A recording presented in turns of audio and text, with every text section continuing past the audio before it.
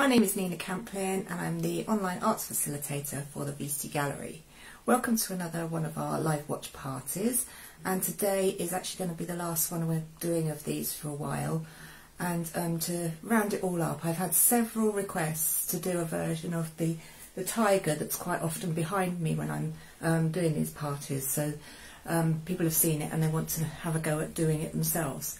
So I'm going to do it. This was actually done in acrylics on canvas, and it's quite large, so I'm going to do a smaller version, and I'm going to do it in watercolours today.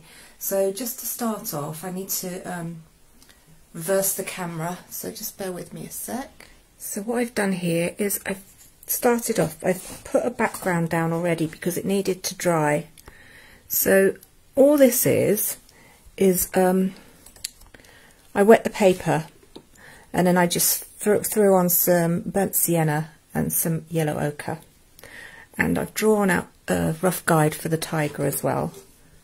This picture was actually from a photograph that I took when I was on one of my mural projects, and I was actually on scaffolding that was higher than the enclosure fence, so I had quite a good view of the tiger, and I took a few photos while I was up there. And I'm going to start off, I'm using a flat brush, and I'm going to start off with just the burnt sienna, and I'm going to add this in along its back. So yeah, when I put this on the background, I have stripped some of it back. Let me just show you, because there are white areas on this tiger where there are no colour, but I just use a damp sponge to remove some of the colour where I didn't want it. And then I've left it to dry because I wanted it to be dry when I put the new layers down. So I'm just going in with burnt sienna. This is just burnt sienna watered down.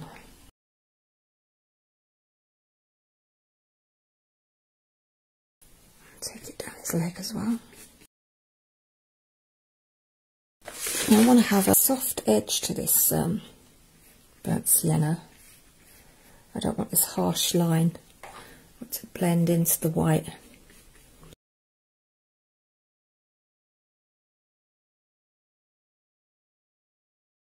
So what I'm going to do is I'm just going to clean my brush, and I'm just going to run a wet brush and let that flow out into the water.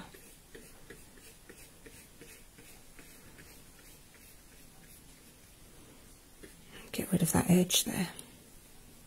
And the same on this part here.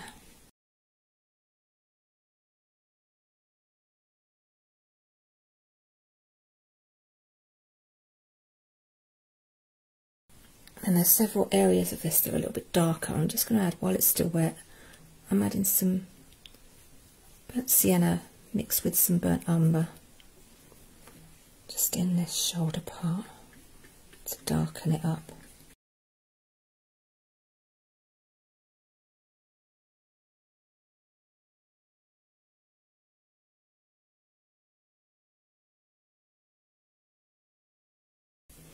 Now on his underbelly here, there's a bit of a shadow. I'm going to use the burnt umber with some ultramarine, so just under the belly here.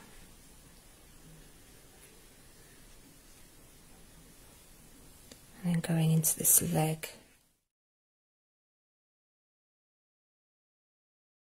That's a fade out white, so I'm going to just run a clean brush along the edge of it to get a soft edge on it. And I've got a similar shadow underneath the tail as well.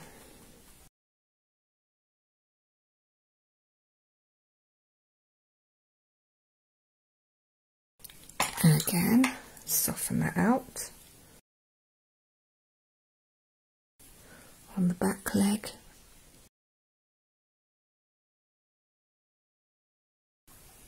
Soften that out as well. And just so this makes sense, I need to put this ledge that he's standing on. That's just burnt umber with a bit of ultramarine. I'm going to start adding the stripes in. I don't like to use black because it's just too harsh.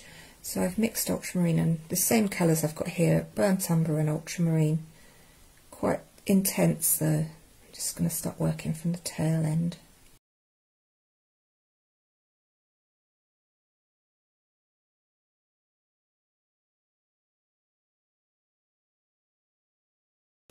Actually following the line of the fur, so I'm putting them in kind of like tiny little strokes.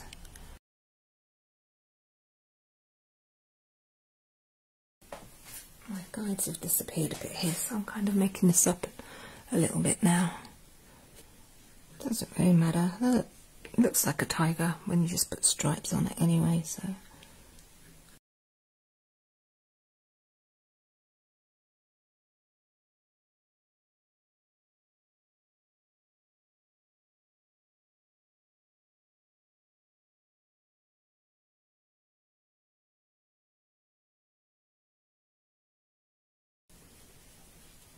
So it's got quite a dark shade around his head here, and it kind of blends into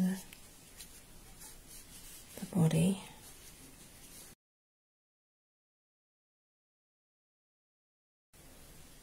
His face is quite blurred in this picture, so I'm going to keep the detail quite loose.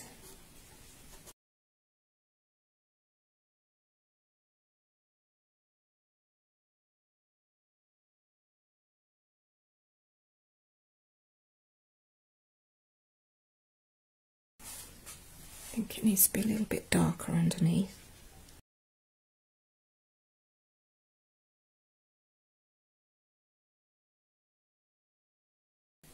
Put some more brown in there.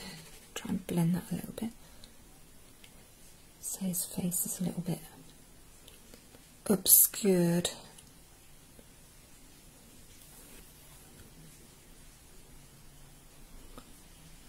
There we have it. Descending tiger. And I'm just going to turn the camera around again. So thank you for joining me today, and if you do anything at home, any kind of painting, whether it's a tiger or anything else that you have ideas for, please do post it on our VC Gallery page on Facebook or the Bright Side, because we'd love to see what you're doing. And I may catch you again soon, because I will be doing more live watch parties, but not for the next few weeks. So I will see you again soon. Bye.